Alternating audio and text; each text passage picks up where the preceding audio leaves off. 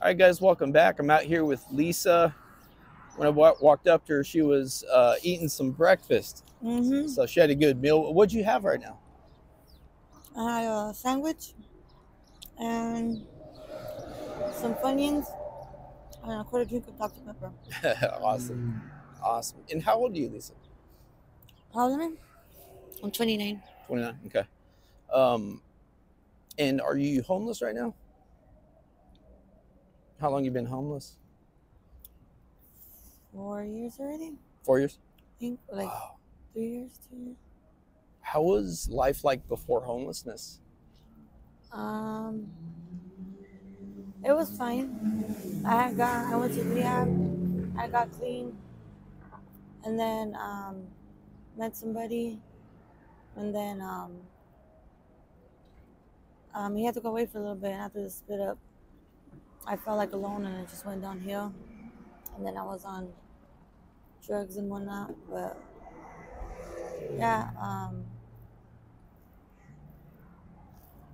I would say my dad helped me because I wasn't fit for being a mom, and due to how my apartment turned out and whatnot.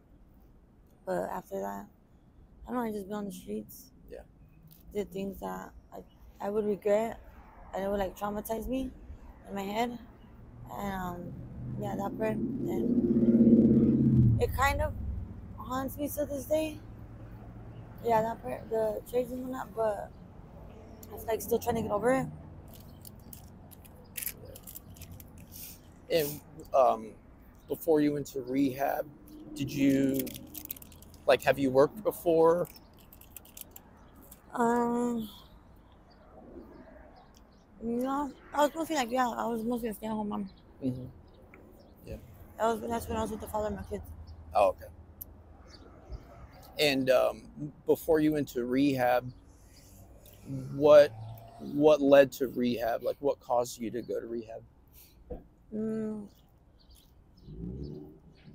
I think myself actually, I don't know. Yeah. Not that I wasn't tired of it, just something just pushing it. Yeah, like that. Yeah. My dad gets on me about it, and he says I'm a full blown druggie or whatever. But I don't know. Yeah. And what were you using at the time? I was on heroin back then. Oh, age. Yeah. Mm-hmm. Yeah. Heroin, and then I tried meth. For the first time, I was fentanyl. Yeah. And so, what happened to your boyfriend at the time? You get in trouble? No, Oh, okay. he had to go away, I guess. Oh, okay. Ever since then, I didn't find a boyfriend. I don't think about guys like that, but there's times where I feel like I need somebody, but there's no attraction, no affection, none of that. You know what I mean? Yeah. Yeah, it's still like a certain somebody, but I don't know. And since you've been homeless within the 4 years, how's that been for you? Struggle, Yeah. ups and downs. Are you used to it by now? A little bit. Sometimes I give up and be like, like something's trying to help me. But then, without due respect and everything, like I just need I need a certain somebody. I need my own comfort and stuff. Yeah. To find myself again. Yeah. And when I was talking with you, you said that you had that comfort with your boyfriend Mm-hmm. at the time, right? Yeah.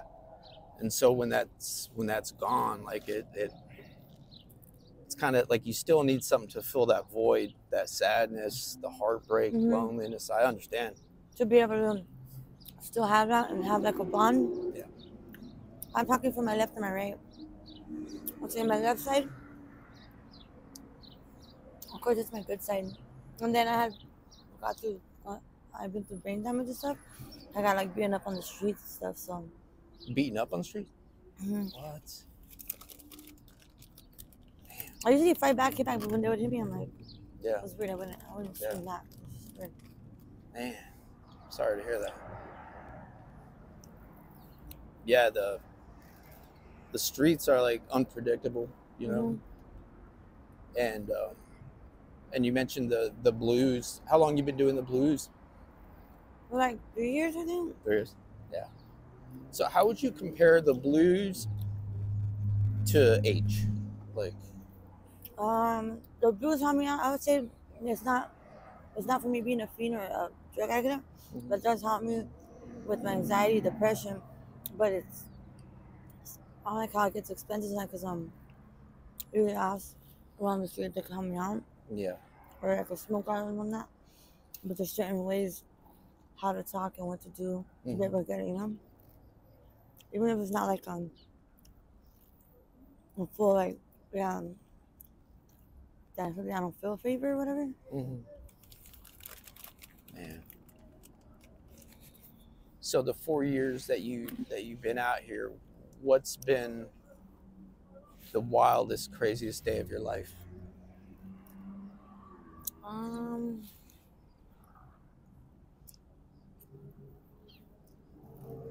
Feeling like no energy. It's feeling so dead on the inside. Not being able to get up and do anything. Yeah. It's a real ugly feeling. Yeah. Have you been through any like crazy experiences out here? Um, Like I know you said somebody like used to beat you up or got beat up, but oh yeah. yeah. Okay, because it was an ex-lover of mine. But I felt like he was going through his own things. So, like, he didn't mean to take his anger out of me, but he did. You know what I mean? Because I think we got taken advantage of. Yeah. And then people seem to know this certain story of me and this person or whatever. And it seems to, like, get big or not. But he's in his own zone, his own world. Yeah. I'm sure he handles himself well, but Yeah. we're on that stick. When was the last time you went to detox? I think you said you went for like 4 days, right? Yeah. 4 days. How long ago was that? Probably like a month ago. Yeah. Did you feel good while you're in there? I felt alright, but then I felt like I had to hurry up. I hurry up, but something was just on me just to. I couldn't wait to get out of there. Yeah. And then just went to the same area where I was at, but Yeah. it was an excited feeling. Just. It's kind of anxious. Mhm. I know how that is. When I went to so many detoxes. I went to the one downtown CBI, but there'd be times where I'd go to rehab. My first 2 rehabs, like I did the program so good, so easy. You know, I was like a straight A student, quote unquote, in rehab, but I had my mind made up. As soon as I get out, I'm gonna call my guy and smoke my stuff. You know, so I already had my mind made up on the relapse. So I get it. I get it. Yeah, I'm trying to figure out myself though. Myself, like my movements. Of course, I should be on my areas and all that, but yeah, it'd be like laid out sometimes, Yeah. What's the hardest part about being out here for you? Worry about your next comfort, your next environment, your next move. Because I'm going to be rejected before I go. So when you walk up, people are like, who are you? They already come from. They look at you like, I don't know why they look at me like that. But it's like, wait, why they look at me like that? Because I don't know if it's like the fucked up energy and the ugly energy I bring. But I know I'm a real good energy. Like I'm a good vibe person, Yeah. I want to have a good vibe. Oh yeah, some people will understand me and get it when but you gotta take all the good vibe and you gotta save it. Yeah. Yeah. So do you have any plans of going back to detox or anything like that? I think about it sometimes, but just like I don't know if detox might help. Or just I feel like I need more comfort, more understanding from loved ones and others, Yeah. that know me. Yeah. Yeah. And how about family? I remember you said you spoke to your dad. When was the last time you spoke to your dad? I think it was yesterday. Oh, okay. Okay. How's the relationship with him? It's fine. Um, so my dad, he had got out of prison. I was on heroin. Oh, okay. I was on heroin. So when he came out, like he noticed that, I guess that he like lost me, and I was just in some different type of mode. Yeah, different mind frame. Yeah. And then he started like he just not acted differently, but I'm sure he had his reason. But Yeah. he acted different with me.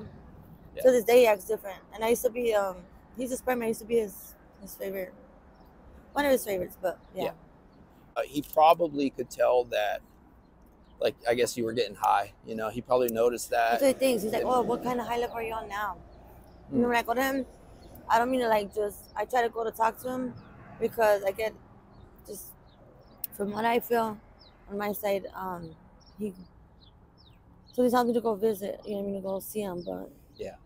And then there's something that was a cause and effect of it, but don't mean to know how to talk about it or bring it up, you know? Sure. Yeah. So when you wake up in the morning, how are the withdrawals from the blues? Because I remember on heroin. The withdrawal for me is anxiety and depression. Oh, okay. Okay. Yeah. Do you get any physical like chills or anything? Sometimes, yeah. I get a runny nose. My eyes get watery. But honestly, I don't think it's like a defect or whatever on the pills. Yeah. It's just something else. And then I had an accident. I felt like I had brain damage or whatever. So after it was I could think to be able to like relive again. Yeah. Yeah. Yeah. And like, so how do you survive?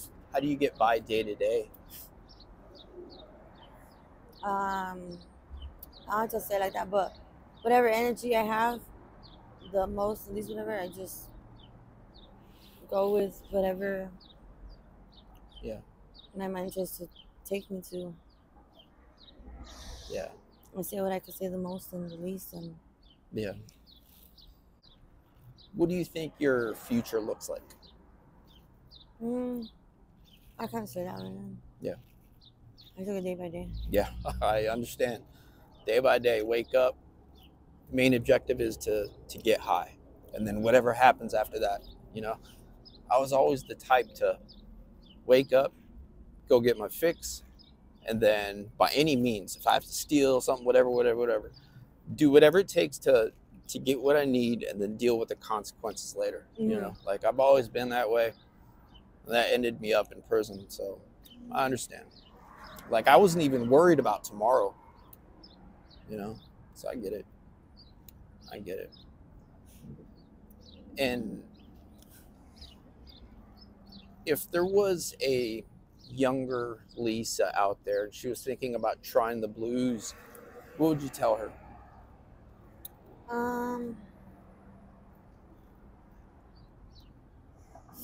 Let's see. But there was a younger Lisa out there. Yeah. Let's say. Trust in yourself, your own gut, your own feeling, whatever good vibes you have, stay with that. Just if you don't get the energy you feel from somebody, just stay away from that the best you can, and don't let anybody bring you down. All right. All right. Thank you, Lisa.